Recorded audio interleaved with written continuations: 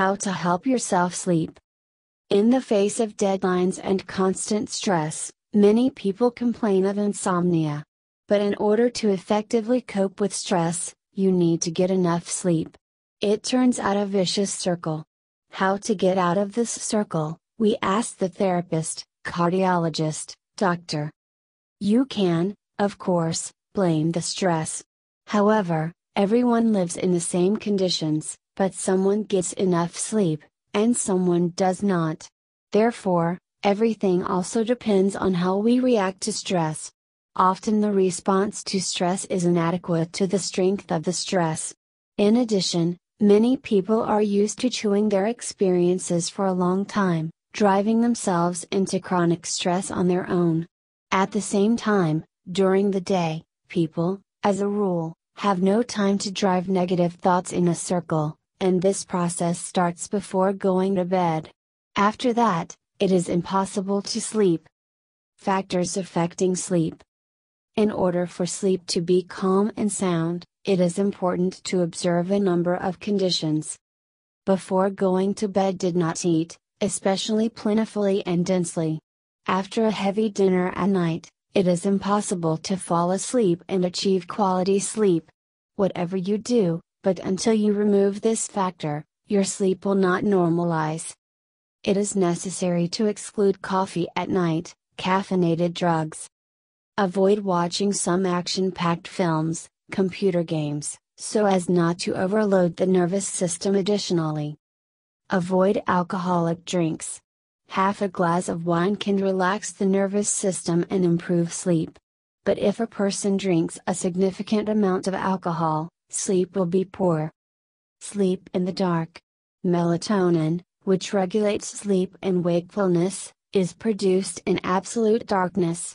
Therefore, if there is a light source, sleep will be poor, since melatonin is produced worse in this case. This is especially true for people after 40 years of age, whose melatonin levels already decrease. If you are cold, especially if you have cold feet, it is difficult to fall asleep. Therefore, be sure to warm your feet, either by wearing socks or taking a warm blanket, putting a heating pad to your feet. Sports activities should be completed 2-3 hours before bedtime. An exception may be the pool, if it is relaxing and enjoyable swimming. Follow the routine. It often happens that a person wants to sleep in the evening, but he has not done something or wants to watch TV, surf the internet. And if the moment when it was necessary to go to bed is lost, it is already difficult for a person to fall asleep. Therefore, it is important to go to bed at the same time. Moreover, there are many diseases caused by lack of sleep. Therefore, you need to sleep at least 7-8 hours a day. If you still can't sleep, if you meet all the conditions, but still do not fall asleep well, then it is important to establish the cause of poor sleep. There are two types of insomnia: either the person cannot sleep, or he wakes up at night. The first type is more common in young people. As a rule, sleep disorders of the first type are associated with emotional experiences. Therefore, it is important to exclude tonic procedures, drinks, and foods before going to bed. You can also take a course of herbal sedatives.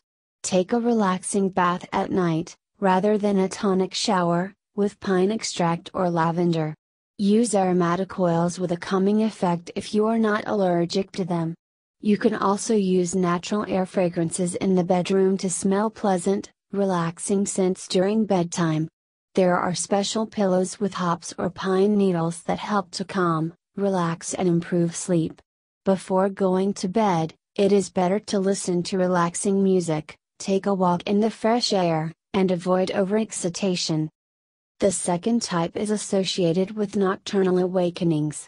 Sometimes this type of insomnia is associated with stressful situations, in which case all the methods listed above are applicable. But more often nighttime awakenings occur in older people due to a decrease in melatonin.